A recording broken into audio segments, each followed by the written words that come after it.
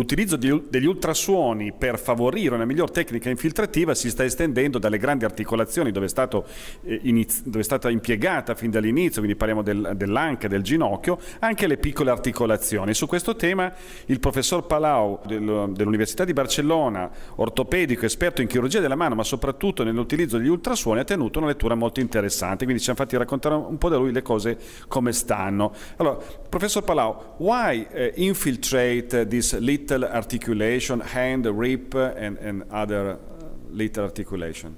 Well, because this small articulation has a lot of pathology. It's a very, very frequent reason for pain or for disease in the patients, absolutely equal than the bigger one, like knee or hip.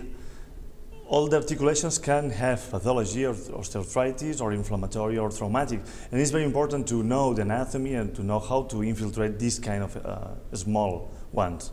And why use the ultrasound technique in support of this type of infiltration?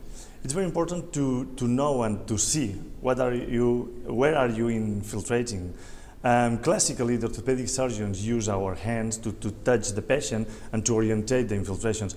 But several studies have demonstrated, and in my own experience it's true, that when you inject blindly, 0.5% of the infiltrations are out of the articulation when you finish. So it's very important to be sure where you are and where you are injecting. How to use this technique? It's a complex technique? No, it's not a complex technique. It's complex to know the anatomy. You need many, many years to control and to know very well the anatomy, but only a few weeks of practice to know how to do ultrasound. If you have a little bit of train, you can control perfectly with your hand the proof and with the other the needle, and to localize the articulation. And which are the results of the ultrasound in supporting the infiltration therapy? Far better than the blind technique. It's really, really better in the sense that you are sure that you have injected the medication or the drug or everything you need into the articulation, because you can see how it enters into the articulation.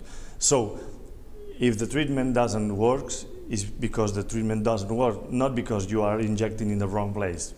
You are an orthopedic surgeon, you are a very expert in hand surgery, and you decided to learn and to teach ultrasound. Why you did that, and why is it important for other orthopedic surgeons to learn the ultrasound technique?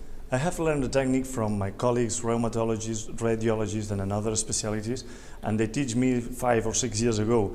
So for the orthopedic surgeon, it's very difficult to introduce new techniques or new technologies, and it's very, very difficult to carry them to the courses. So from many years ago, I'm organizing in the Centre de la Mà de Barcelona, Barcelona's Hand Center, several courses to introduce this technique to my orthopedic colleagues.